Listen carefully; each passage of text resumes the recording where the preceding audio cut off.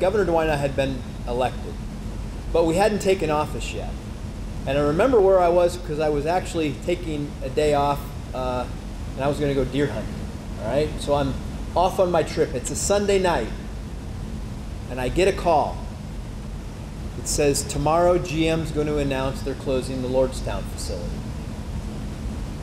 And I'm like, wow, welcome to office, right? It was devastating.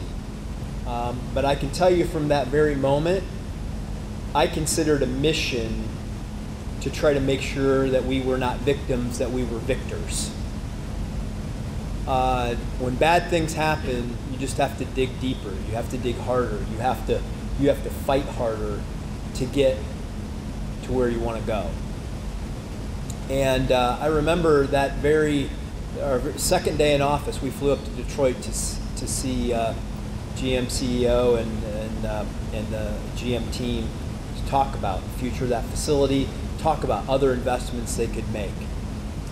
And in the end, we, the director, Jobs Ohio, the governor, we can only put our best case forward. Companies make the decisions on their own where they're going to invest. But we asked GM that as they were closing that facility that they owed the state $28 million. We asked them to give some of that back to the valley to invest in operations like this, because there is a bright future. There is a future that involves the Voltage Valley, the future that involves training the workforce for the next opportunities in life. And I will tell you that in Ohio today, the future is bright. We've had, because this is what's happening in the world right now, which is important for you to all understand where the opportunity is. In a pre-COVID, that was a pre-COVID world where all those things happened. Now we're in a post-COVID world, or at least almost post-COVID world.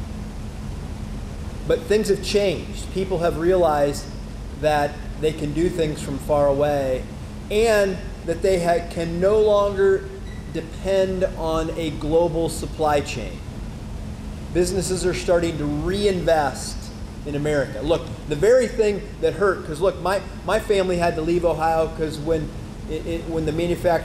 globalization hit, the factory my dad worked at closed, and my family had to leave Ohio to look for work. That was many decades ago. Now, the spotlight's coming back to America, it's coming back to the Midwest, and it's Ohio's time to win a disproportionate share of those opportunities, and we only win if we're prepared to take advantage of those opportunities. And those opportunities are coming our way. Governor and I were just at an announcement where Peloton's building its global manufacturing center in Ohio. I was just with another business yesterday that's looking at building their U.S. supply chain in Ohio.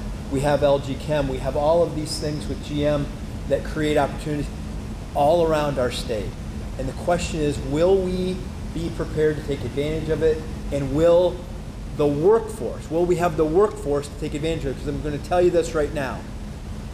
Ohio is a great place to do business. The Midwest is a great place for the global supply chain.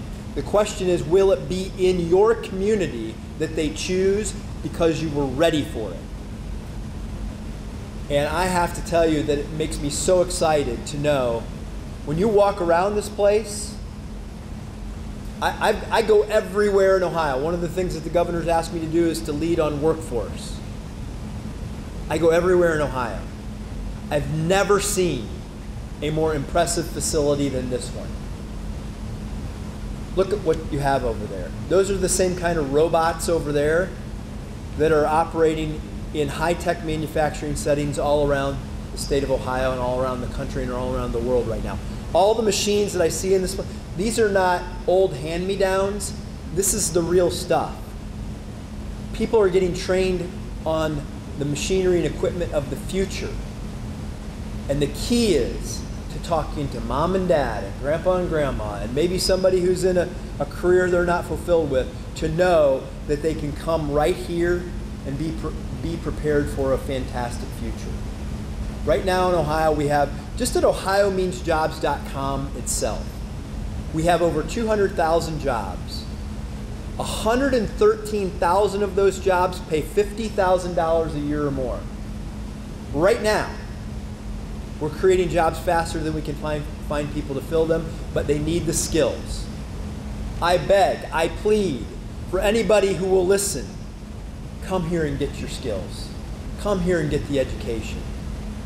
For most people, it won't cost you a dime.